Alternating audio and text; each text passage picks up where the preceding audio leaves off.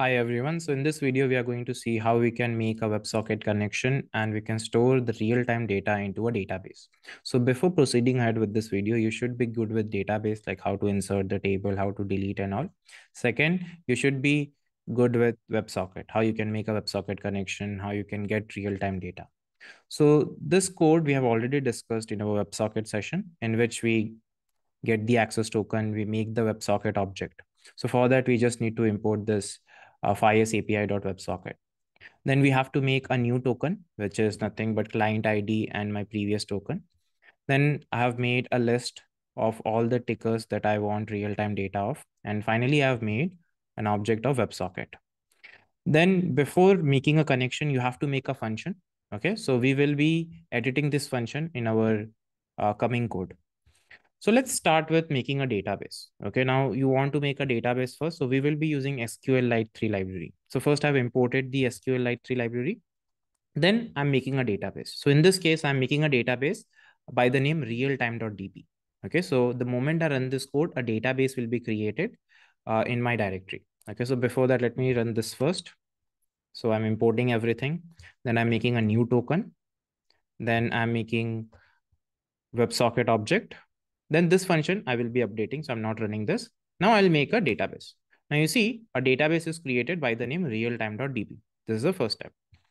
Now I need to make a table in that database. Now what table? Table should be the name of the stock. So in this case, this is what I have subscribed for. That is crude oil 22 November future. This is the stock name. So this is the name of the table that I want. Okay. So I'm storing it in a list that is S. Okay, then I've made a function create table, which will take this S as an argument. So I'm calling this here. And all it is doing is it's creating a table. Okay. Now, when it created a table, it created three columns. First is the date time in which I will be storing the date. Second is the price, real time price. And the third is volume. So these three things I'm planning to save into my database. So if I run the code, now currently in my real time DB, there is nothing. But the moment I run this code, there will be a table. So I'll run this. Now, if I go to my real-time DB, you see, I have to open it again. There is a table. Okay, so I've finally created a table. Now I want to add this data real time. Okay, so what I'll do, I'll go to my code again. And I've made a function called as insert tick. Now, what this insert tick function will do, this insert tick function is going to get the data, whatever I will get from the server. I'll trace all the important thing. What are the important thing? Three things. First is the stock name.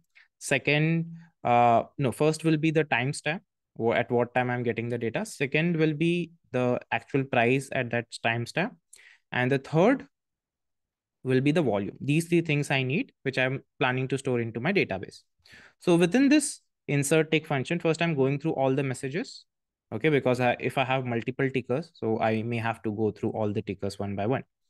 Then first is LTP. This is the first thing. Then there are a few more things that I'm tracing that is high, which is not needed because I'm not storing it anywhere. Volume is needed because this is something I have to store. Then the time, the timestamp that I'm getting, I'm converting it into proper string so that it can be stored properly. Now the name part. Now, if you notice, the name of the sticker is actually this. It is having MCX colon and then the real name. So what I'm doing, I'm taking this entire string, I'm removing the first four character from the string. So this is what I'm doing on this line, that is line 10. Okay. After getting all the three things, I'm just writing a simple code to insert all the three things into my database. That is insert into the database and values are these. Okay. So if I run this particular function, what will happen? Whatever data I'm getting, it is going to trace all the three things that I need, and all the three things will be stored into the database. So I have written two more line of code. First is try. In try, I'm just committing the code. If there is any problem, I'm just going to roll back. So this is what I've done in my insert tick function. So I'm going to run this file. Now we will move to our WebSocket function. So within the WebSocket function, all I'm doing is I'm calling this insert tick function and I'm sending this message. Whatever message I'm getting from the WebSocket, I'm just sending this message. This insert tick function is going to trace back and store everything into my database. So this is it. Now, finally, I'm going to start my connection. Now, if you notice right now in my database, there is nothing. But the moment I will start the connection, the real-time data will start adding into my database. So let me show you. I'm going to run this code now, and you will see that will start adding the data. So yeah, you can see it is inserted. Now if I go here and if I click here, I have to open it again. I'll open it again. Click here, you see the data is added. So this is how you can add the data. I'll refresh it. You see more data is being added. Every second, new data is being added. So this is how you can get data real time and store it in the database. Now, once you have stored it in a database, you can use it for whatever you want. Maybe you want to do some back test or whatever it is.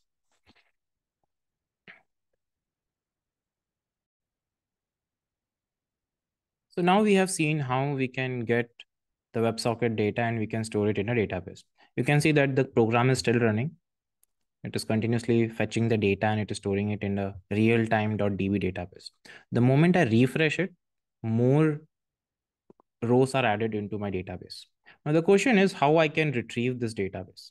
Now, the good thing about storing into a SQL data is you can get the data at the same time. You don't need to stop the connection. In the same time, you can get the data from that database. So let's try to do that. So I've made a file called as retrieve database.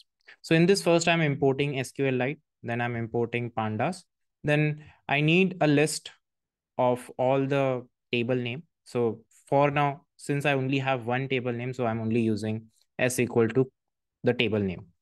Then I will make a con object by taking the name of the database, that is realtime.db. Then finally, I'm just reading the SQL query by writing this code. And at the end, I'm just printing it. So what will happen if I run this code? It is going to fetch the data from realtime.db and it is going to show me in the output stream. So I'll just save this file. And you see here, I have two shell open. One is this Python file in which the WebSocket is still running. And this is another PowerShell. So in this PowerShell, I'm going to run the code. So let's run it. So you can see I've got the data. So I have three columns. One is the timestamp, then price, then volume. The timestamp keeps getting updated. Not only timestamp, all of them are keep getting updated. And this is what I'm getting. The starting time is like 23:07 and now it is 23:29. So for the past 20 to 23 minutes, it is still going on. So this is how you can retrieve the database. But if you look at the data that you have got, it is tick by tick. And you might want to convert this tick by tick data into OHLC data. That is open, high, low, close data, candle data. How do you do that? So that is also simple. So I have another piece of code. This 7 line of code can convert that tick by tick data into OHLC data. Let's see how I'm doing it. First, I'm changing the column name. So it is right now it is TS. So I want to change it to date. This is the first step. Then I'm making the date as an index. Now, when I'm getting the data from a database, it is in the string format. So I need to convert that string into a date time format. So that is what I'm doing it on the line 11. Then I'm taking the price because now whatever price column I have, I need to convert this price column into OHLC, open, high, low, close data. Then I have the volume section. So both I'm saving it in different variable. Finally, I'm using the resample function on both of them.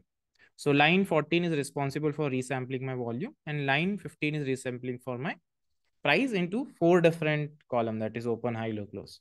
So finally, if I save the file and if I run the code, you'll see I will be having OHLC data. So this is tick by tick data. This is OHLC data. Right now I've written here 1T. So it is giving me 1 minute data. So you can see here, this is 7, then this is 8, this is 9, 10. So this is how you can get the data from a database. So even if the database is still running, data is being stored in the database, still you can open it and fetch the data in this manner.